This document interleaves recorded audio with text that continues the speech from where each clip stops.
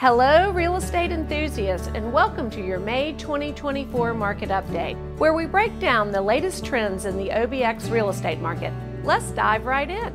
First up, we have some exciting news about inventory. Residential inventory has skyrocketed by 67% since last May and 26% since January. Lot and land inventory also saw a boost, up 15% from last year and 20% from January. But what about sales?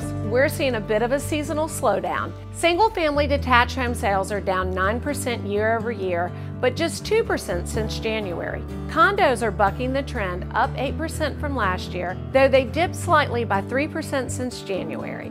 Now, let's talk about contracts. Properties under contracts have dropped by 19% compared to last year. This is a trend worth watching as we move into the summer months. So, what does this mean for buyers and sellers? With more inventory on the market, buyers have more options to choose from, which could ease the pressure on prices. Sellers, on the other hand, might need to adjust their strategies to stand out in a more competitive market.